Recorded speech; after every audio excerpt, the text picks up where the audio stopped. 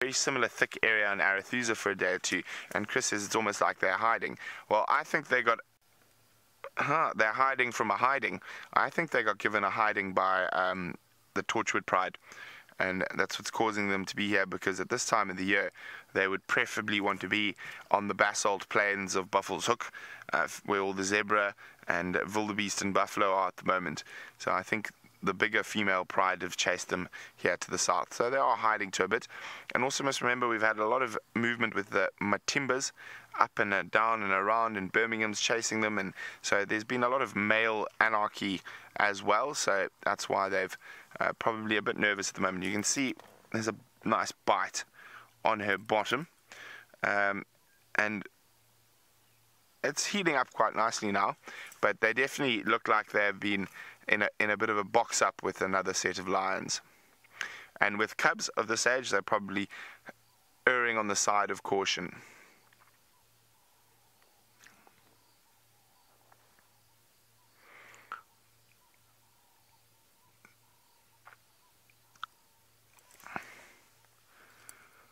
So there we go.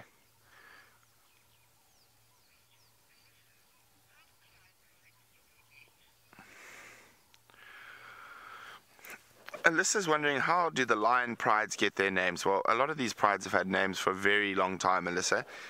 It'll generally be the guide who first saw them. So the Nkuhumas pride is named after a brown ivory tree, and the first time they were seen was under a brown ivory tree in Buffalo's Hook, and at a place called Brown Ivory Clearing, because the only prominent tree there is an Nkuhumas tree. So Nkuhumas is the Shangaan for brown ivory.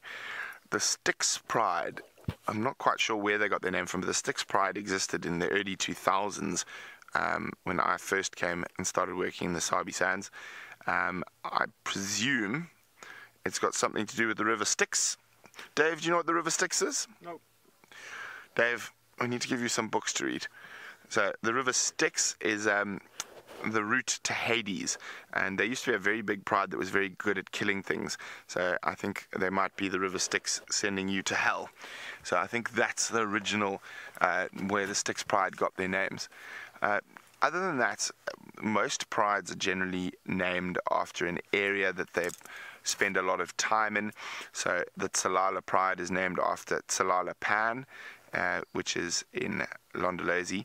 And a Tsalala tree is actually a gardenia, but they used to spend a lot of time around that area.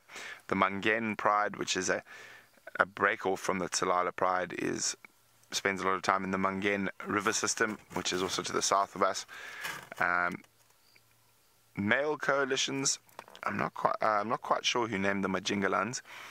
The Mapoho, again, I'm not quite sure who named them, but so either it's where they're found or a characteristic of the pride, but normally the area that they're most frequently seen in.